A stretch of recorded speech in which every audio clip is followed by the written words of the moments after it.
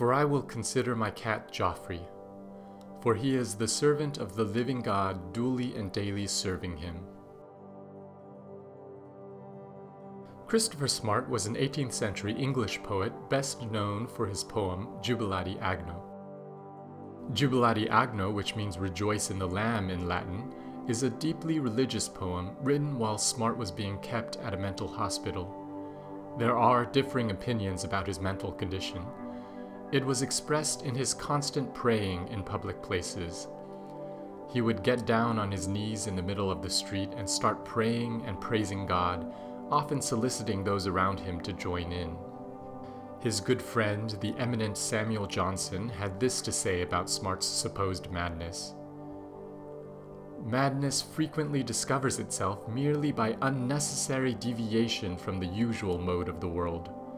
My poor friend Smart showed the disturbance of his mind by falling upon his knees and saying his prayers in the street or in any other unusual place. Now, although, rationally speaking, it is greater madness not to pray at all than to pray as Smart did, I am afraid there are so many who do not pray that their understanding is not called in question.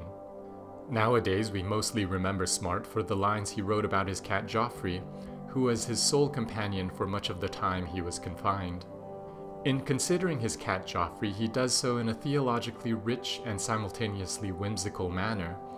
First, he describes Jeoffrey's vertical relationship to the living God.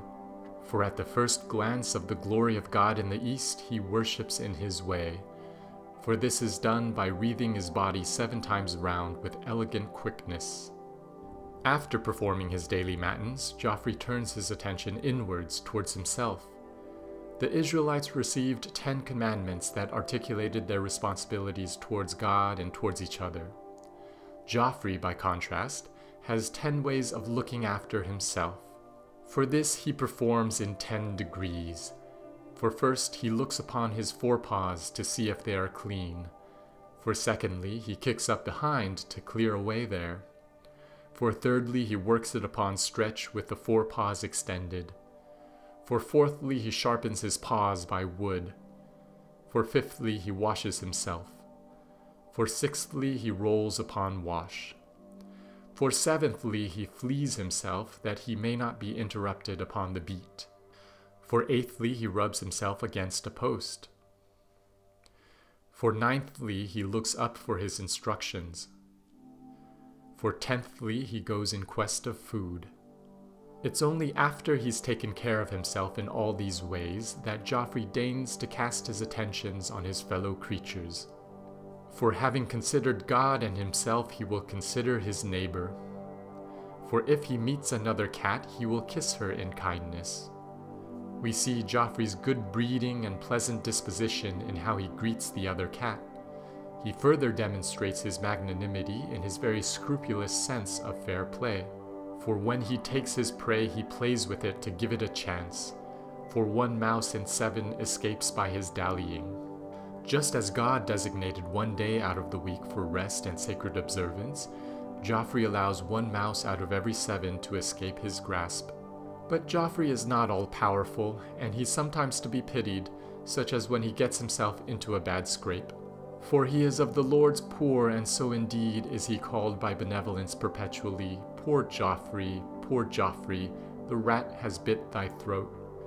We know we're supposed to take special care of the poor, and that the poor shall inherit the earth.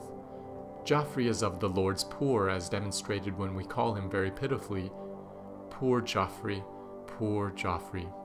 But we thank God that he's recovered from his injuries.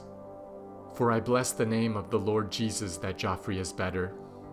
You may not like cats all that much because you think they don't listen, but that has more to do with you than the cat. For he is docile and can learn certain things.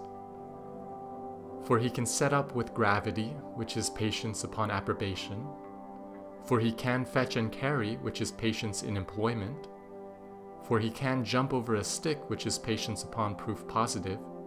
For he can spraggle upon waggle at the word of command.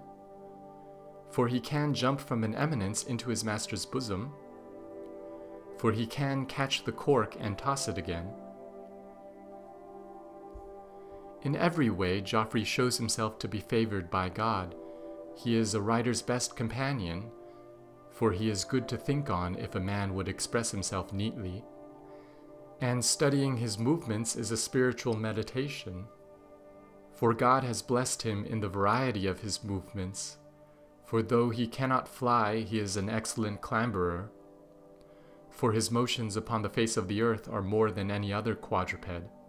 For he can tread to all the measures upon the music. For he can swim for life. For he can creep.